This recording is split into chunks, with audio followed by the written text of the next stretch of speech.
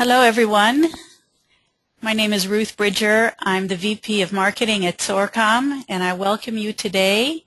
We're going to be talking about reliability, specifically best practices for achieving reliability in your IP-PBX. I'm joined here by my colleague, Mr. Izigal, who is the VP of Innovation at Xorcom, and he's on hand to answer any technical questions that you may have. Just a little housekeeping. I hope that all of you can see on your user interface that there is an option for you to raise your hand if you have a question. And I just want to make sure, first of all, that everyone can hear me and that everyone is, I guess, also paying attention. So if you can hear me, please click the hand icon to raise your hand and indicate that all systems are go and that you can hear me. Okay, good. At least I'm not talking to myself. I see a few hands raised. Not everybody, but that means, I guess, that we can begin. So a little tongue-in-cheek here, I've given a subtitle to the presentation, Approaching the 5 Nines with the 5 R's. The 5 Nines is a measurement of computer uptime. It's typically to measure an operating system, how long it can go unattended without crashing or without needing to be rebooted. And famously, the legacy PBX has an uptime of 99.999%, which translates into a downtime of a mere 5 minutes per year. And I'm sure that all of you are also familiar with the fact that IP-PBX is not quite that stable, but in this presentation today, I'd like to introduce some methods that we employ in order to approach that 5 Nines system that I call the 5 R's, just a mnemonic device to help us remember what each of the methods are. So let's get started. Taking a look at our agenda today, I'll give you a very brief introduction to Xorcom. We'll talk a bit about Asterisk in general, its popularity, and on the other hand, the pitfalls. We'll look at traditional approaches to achieving reliability in an IP-PBX. And then we'll talk about 5 different utilities, and these are the 5 R's to which I referred to in the title slide, that can help you build in reliability into your telephony system. And of course, we'll leave time at the end for questions and answers. So, a little bit about Xorcom. The company was established back in 2004, and we develop and manufacture hardware solutions that are all based on Asterisk. And we have a worldwide distribution channel. And all of our products are based on what we call XPP technology. I'll go into that a little bit later when we come to the solutions portion of the presentation. But at this point, let's just say that we utilize USB 2 connectivity in order to provide flexible and modular telephony interfaces and IP-PBX to our customers.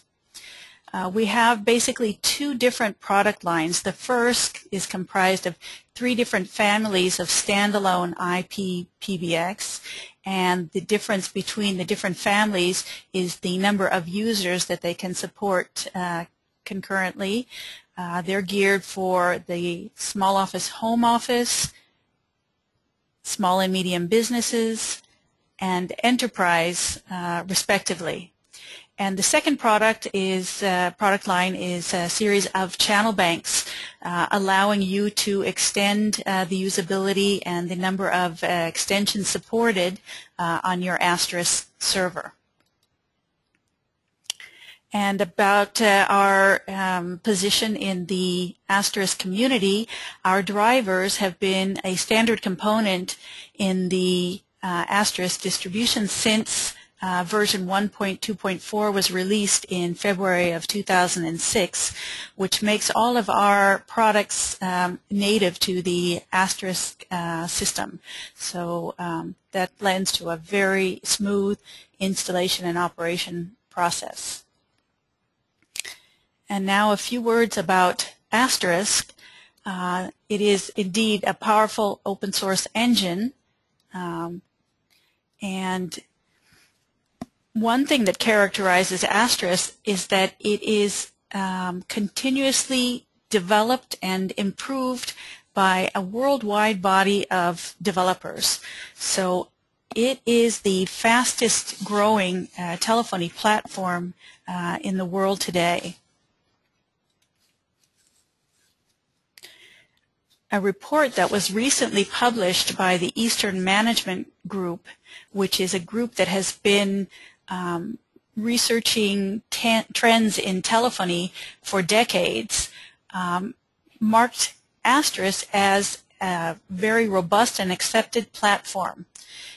According to a result of a survey that was conducted amongst about 7,000 participants in the IT and telephony field, they discovered that out of all of the open source solutions, Asterisk has by far and away the largest share, 85%.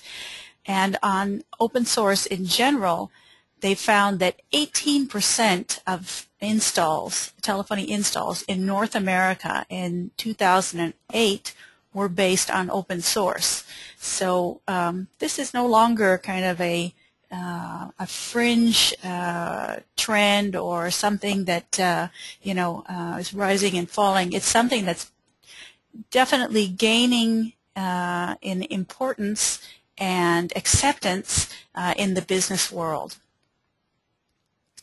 Now, another interesting thing that was found in this survey, and by the way, you can see on your screen that there is a hyperlink to the report there, and anyone that wishes can receive this presentation at the end of the webinar. You can see the full report there. But when they asked enterprises why they chose open source in order to implement telephony in their systems, in their companies, there were two main reasons.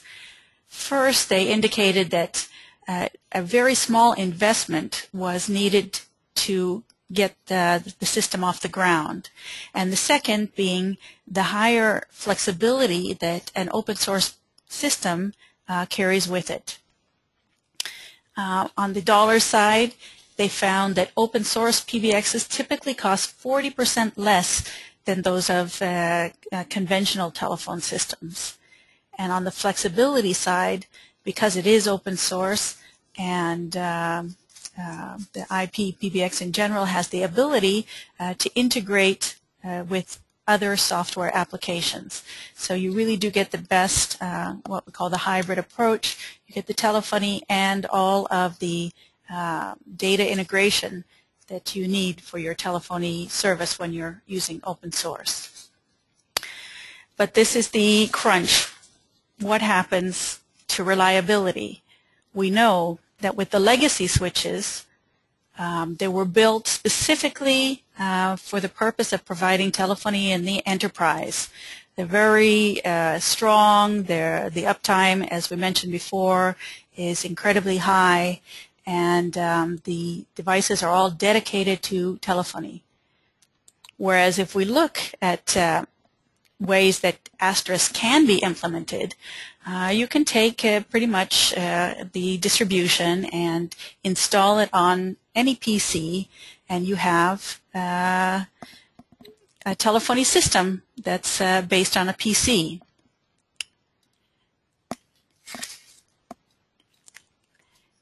And what I'd like to talk about here is that we all know that as compared to legacy, with an IP-PBX system, you can reduce your communication costs, especially when you're talking about multi-branch operations.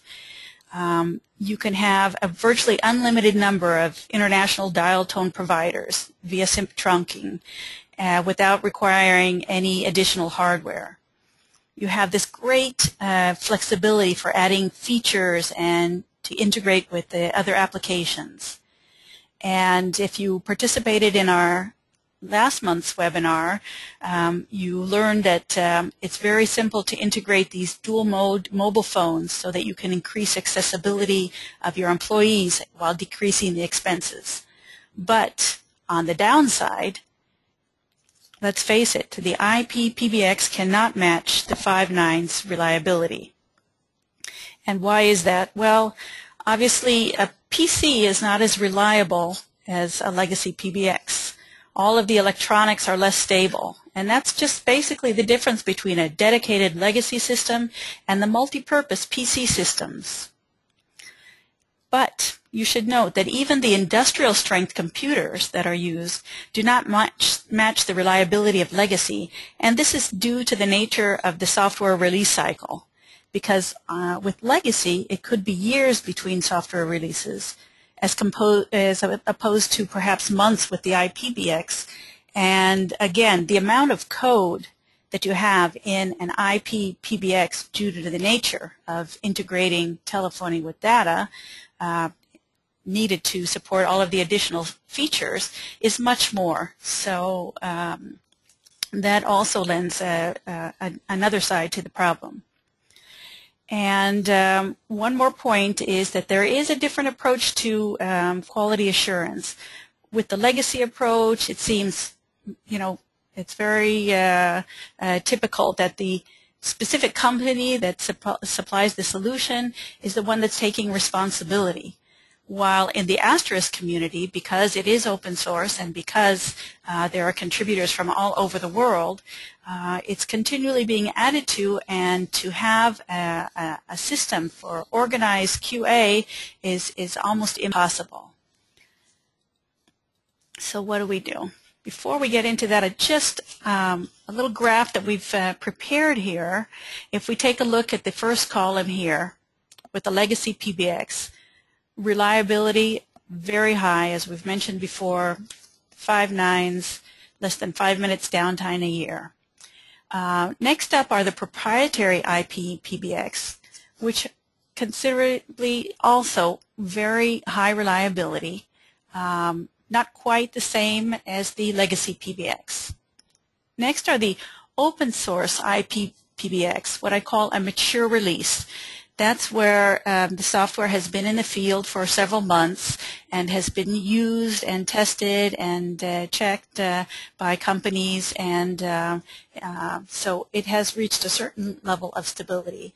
And the least stable are the new release of the open source, which is something that's happening on a continual basis. There are builds, there are updates, there are bug fixes. So reliability of those new releases does not quite meet that of these other partners here. So what are companies doing that are involved in development on the Asterisk platform in order to achieve reliability for their systems? Well, many of them have a policy of using only mature Asterisk versions. And again, I just cite this as, perhaps the Asterisk version that's been in the market for several months. I give some examples here, perhaps Trixbox and Elastics, for example. They base their distributions on Asterisk versions that have been in the field for several months. Okay. Another method is to depend on what I call early adopters. Now these are people or companies that test new versions and follow the progress of the new builds, on a continuous basis. They're characterized by being either eager and willing community members, that's of the Asterisk community, or it could be companies that realize that the new versions have features that are particularly of value to them. So they're willing to take that little extra risk and incorporate them in their offering before they've reached that real maturity level. Another method is to employ ruggedized hardware. That's outfitting the computer on which the Asterisk runs with such components as redundant power supplies or hard drives or fans. The drawback, of course, with this method is that it's useless if the problem encountered is software-based. And on the other hand, it's also a very expensive endeavor. So now we've come to the crux. This is the Xorcom way. We suggest that in order to build reliability into your IP-PBX, you can employ utilities that we've developed which do provide what we call the 5 R's: redundancy, RAID 1, replicate and restore, rescue, and rapid tunneling. Before we go into the meaning of those 5 R's, I'm going to have to stop for a moment and describe to you the XPP technology. This I call the cornerstone of reliability as far as Xorcom is concerned. Xorcom has developed this revolutionary concept in telephony interfaces for Asterisk systems. We call it the XPP technology. It uses USB 2.0 ports to connect to any Asterisk server. And that allows an Asterisk bank, which is our channel bank, to eliminate the requirement for use of a PCI card and even for PCI slots. Now, this XPP technology enables us to provide external support for the telephony interfaces and trunks. So you avoid a lot of the hassle of having to deal with the computer, the PC or whatever other type of computer on which you're running the Asterisk, to be able to have the modularity and the scalability that you need in your telephony system, because with this method all the additional ports are hot pluggable. And our systems all feature an innovative design of a 19-inch rack-mountable unit. And this provides both high density and a variety of telephony connections. I hope you can see on your screen now I've given a sample system diagram. In the center here is the 19-inch rack-mountable Asterisk bank here in a 1U box. And as you can see, it's got the different telephony modules here for either the telephony interfaces for analog phones or trunks to go out to the PSTN, supports fax of course, and connects into the Asterisk server via the USB connection. Okay, so it is external to the Asterisk server. This distinctive system architecture supports also centralized management and full remote maintenance, and all the other features, the 5 R's that I touched on briefly before, which promote system reliability and which I'll expand on in the course of this presentation. This idea that you no longer need a PCI card or Ethernet cable in order to get Asterisk connectivity, you can use the USB 2 connectivity, does solve a lot of problems and streamlines a lot of the maintenance for the Asterisk-based system. Like I said before, no PRI is needed to connect to the channel bank. And everything is external, so you can swap in and out extensions as needed or add additional ports. As I mentioned earlier, the drivers of the AstroBank are native in Asterisk, so any devices are recognized immediately as soon as you plug in the AstroBank to the server. There's a whole list here. I won't go through it now, but let it be said that this design is what solves a lot of the reliability problems. We'll start by looking at redundancy. And what I'd like to describe for you is a solution that actually won an award this year at the IT Expo for its on-site product launch. It's basically comprised of identical PBX units that back up each other. And in case of system failure, there's an automatic switchover of all telephony ports, all IP phones, and all IP trunks. And I'll tell you that this is unique in the industry. What it does is it provides full redundancy for the complete PBX system, including the telephony interfaces. If we didn't have the USB 2 connectivity, what we call the XBP technology, then we wouldn't have the benefit of having the telephony interfaces and ports external to the server. So if there was a problem with the server, then you would lose the connectivity to the ports. But that is not the case with our solution. What you get with this is a quick and automatic failover process, and that is what keeps downtime to a minimum. There is a special firmware in the AstroBank which has automatic detection of the server failure and knows to switch to a backup server in the event of such a failure. Because it's firmware based and not network dependent, you have another level of reliability built in. So this solution would comprise 2 identical IP-PBX units and an AstroBank channel bank with dual USB ports. It's called TwinStar. So let's take a look at what a typical setup would look like. You have the primary server and the backup server. And the AstroBank with the analog and or digital telephony interfaces. It's connected by USB to both the primary and the backup server. And you'll see that in this configuration, all of the telephony is located, all of the interfaces are located on the AstroBank. So, say for example, you have FXS ports or FXO, so you have your connection to analog phones and the PSTN.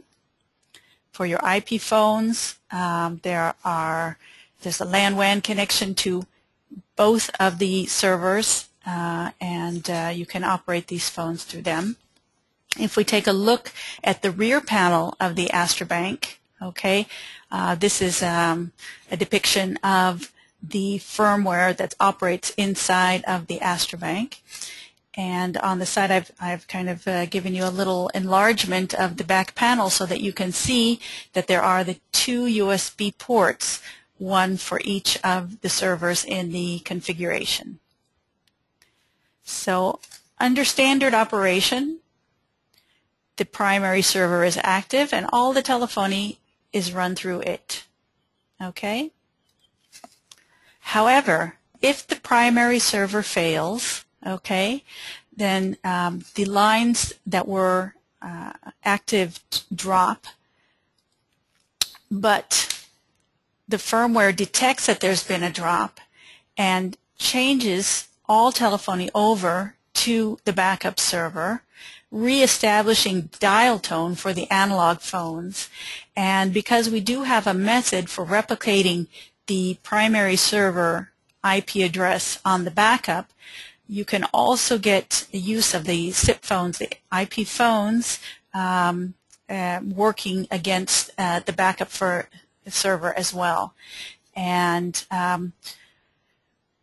we have several demonstration videos on our website showing in real time how this works. And it really does switch over in a matter of seconds, so that's very quick. And like I said, you can receive a copy of this presentation, and this is a hot link which will take you to the video illustration of the real live demo of the TwinStar. Another method for ensuring higher reliability is RAID 1 support. Now, RAID 1, it stands for, I guess it depends how you look at it. Some people say redundant array of inexpensive disks, or it's also come to mean redundant array of independent disks. It's basically a technology that employs simultaneous use of 2 or more hard disk drives, and this will provide a greater level of reliability. And this is a depiction of how those disks work. We say it geometrically increases the hard drive reliability because in RAID 1 the disks are mirrored. So if there's anything at fault in one disk, it can be picked up and utilized from the other. The system sees them as a single entity. It can be ordered for either one of the 2 IP-PBX that we offer for SMB and for enterprise. That would be the XR2000 and XR3000. With this solution, like I say, 2 hard disks are supplied within the IP-PBX, and all blocks are continually replicated and mirrored, so at any one time you do have that redundancy. In the event that the active hard disk fails, the second hard disk automatically takes over and an alarm email is sent to the system administrator. The IP-PBX continues working seamlessly, and the system administrator can schedule maintenance at a time that's convenient for him. So that's RAID 1 support. The third R is replicate and restore. Now, we're all aware that there are all kinds of disasters, natural disasters, where backups can be complex and time-consuming. But with our rapid recovery utility, backups become simple. And what is it exactly? Well, it's a little card. It's about the size of a credit card. And this little tongue here, this little latch, is actually a USB 2 connection. And this card is a utility and includes also storage space of 2 gigabytes on this disk on key. It supports all 3 of our IP-PBX families. And what it does, this utility can back up the entire PBX. That's everything, the asterisk, the distribution, and all user-defined options such as configuration files and voice prompts and voicemail. And what you can do is, you can write on the card itself and give a descriptive name for each backup. Now, because we compress our XR2000 and XR3000 files, you can fit up to 4 different system recoveries on a single disk on key. If you're working with our XR1000, we don't compress that, so it's suitable for a single. But with this very simple method, you can always have on hand a backup of the PBX, so that if you're going to go in and make any configuration changes and you just want to make double sure that nothing has been corrupted, you keep a copy on hand, and if for any reason you want to roll back, the restore utility is part of that same USB. So it's a very simple, compact, streamlined solution for backup and restoration of the entire PBX. The second part of the backup, restore, and rescue is what we call the live rescue, and it should be looked at as a temporary recovery utility because it's basically a disk on key that's bootable. It will run the PBX directly from the USB port. So it is a simple, safe, and speedy disaster recovery tool for anything from human error to disk crash to any other kind of disaster. And how does it work? Basically, you have this disk on key, and you can take the the backup that you created with the rapid recovery. That was the credit card size disk on key that you saw in the previous slides, and copy the latest backup onto this disk on key and simply insert it into the PBX, and the next time the PBX boots, it boots directly from the USB drive, and so it can run the entire system bypassing the hard drive directly from the USB port. And I call it a temporary solution because it's there until you can schedule the maintenance. And if we go back, or if you'll remember back to this slide I showed you about the guy changing a tire. That's how I see it. You know, if you have a problem, it's like fixing a flat on the side of the road. You get that, you know, kind of funky spare tire out of your trunk, and you put it on. You wouldn't drive cross country with that tire, but it is enough to take you to the next service station so that you can get the problem treated properly. And that's basically what this live rescue is for. The fifth R in the series is the rapid tunneling utility. And this utility is a way to provide your customers with that extra level of support. That it allows secure remote access to the IP-PBX for targeted and real-time support. And because the customer himself decides when to activate it and when not, then it's a perfectly safe and reliable from their point of view. On the other hand, it doesn't require any technical knowledge of the end user. It's a very simple GUI activated program. So let's take a closer look at that. It's a way to securely access the IP-PBX from a remote station, and all of our IP-PBX models come with it pre-installed. So it will allow the customer to receive targeted and real-time support. And like I mentioned, the end user determines when to connect or disconnect. Basically, they're establishing a session with the support lab, and with that session the support personnel have access to the IP-PBX and can investigate.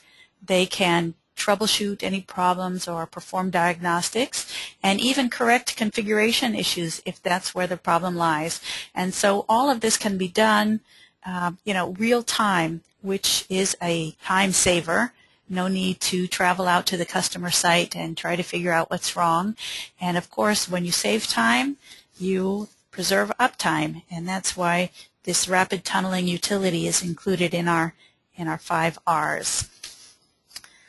Okay, so now just a summary of how we approach the 5 nines with the 5 R's. Redundancy, if you'll recall, the twin star dual server approach, RAID 1 for dual hard drive, replicate and restore, that was with the rapid recovery disk on key in the shape of a credit card, the rescue, the live rescue, the bootable disk on key where you run the PBX from the USB port, and rapid tunneling, which allows you to access the PBX remotely in a controlled fashion. That completes the formal part of this presentation. I want to thank everybody for joining us today. We do have these webinars on a monthly basis, typically in the third week of the month. As far as the topics go, we do try to pick topics that are of interest to the industry in general, our customers and resellers.